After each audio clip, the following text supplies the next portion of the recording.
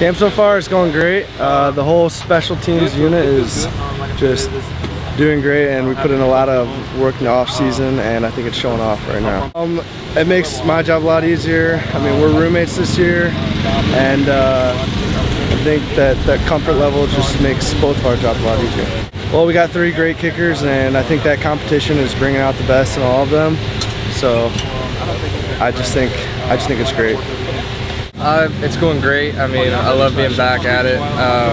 The whole summer I was just looking forward to getting back here, and because I've been working hard all summer, I've gotten a lot better. All of us as a group have gotten a lot better, and we finally get to prove it to the coaches, and it's a good feeling. I feel like it's just a continuation off of last season. Like, I just feel confident. I know what to expect.